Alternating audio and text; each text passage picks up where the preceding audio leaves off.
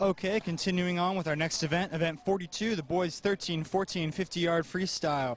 In this heat 1, we have Connor Caping from Dunes West in lane 2, Jaleel Harris from the Somerville Y in 3, and Finnegan Martin from Dunes West in 4.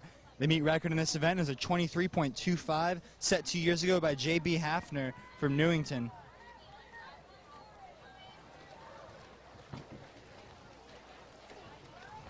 As we see Finnegan Martin taking the win here in heat 1 in a time of 30.17, 3 seconds of a time drop for Finnegan.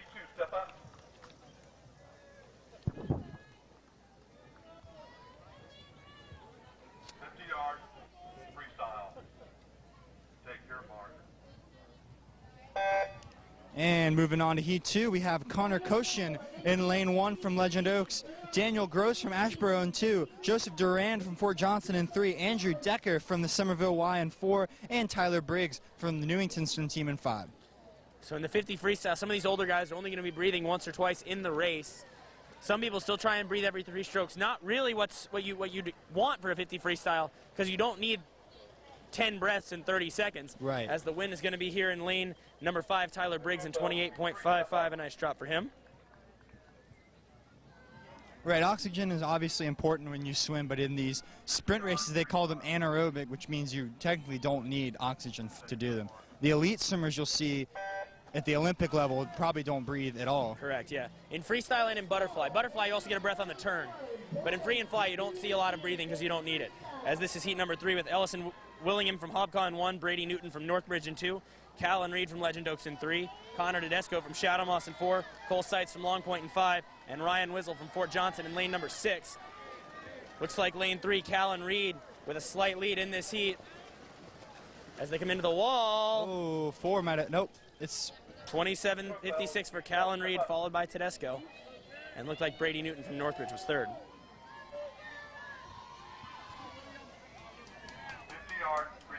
Heat 4 about to enter the water in lane 1 at the bottom of your screen. Lucas Cannon, Coosaw. 2, Henry Schneider, Daniel Island. 3, his teammate Sam Laro. In 4, James McKenna from James Island. 5, William Poole of Northbridge.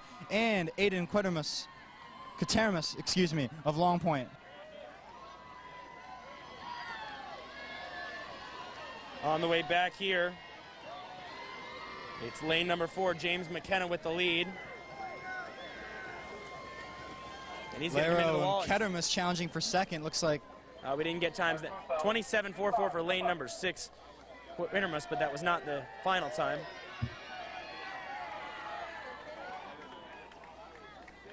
Here comes heat 5 in lane 1, Mills Long, Park Shore. In lane 2, Zachary Leclerc, Chamalon. In 3, Ethan Jones of Ashboro. In 4, Brandon Schwartzberg from Crowfield.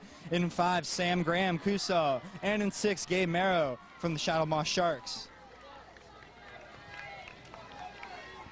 As we enter the turn, it looks like that was Ethan Jones of Ashboro flipping first, but it's anybody's race here as we head down the final stretch.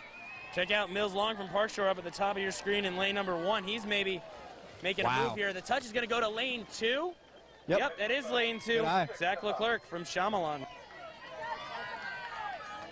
26.58, winning by 0.05 of a second.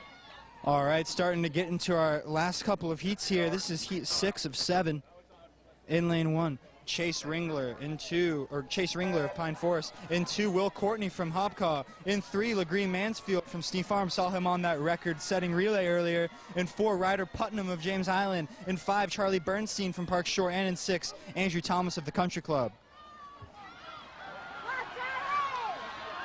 Looks like Mansfield has the slight edge, but again, another tight heat here. Yeah, it's going to be LaGree getting the win here in lane number 3, I think. No, Charlie Bernstein in lane 5 at 25.36. Wow, Mansfield just over Mansfield. Second, 11/100ths behind. 50-yard freestyle. So 25.36 would have been seated second. So we'll see again for Charlie Bernstein where he ends up. In heat 7, this is our final heat. Lane 1, Nicholas Houlet from Crowfield. 2, Kai Russell from Steve Farm. 3, Parker Acevedo, Pine Forest. 4, Ryan Fisher, Newington. 5, Gray Gladwell, Chamalon. And 6, James Winterfield from the Country Club. Look at Parker Acevedo go, trying to hold off Ryan Fisher. Acevedo in 3, Fisher in 4 to the wall. I think that was Acevedo. It's Acevedo at 24.14, just barely over Fisher. And his time was a 24.32. Lane 3, Acevedo getting the win here in the 50 free.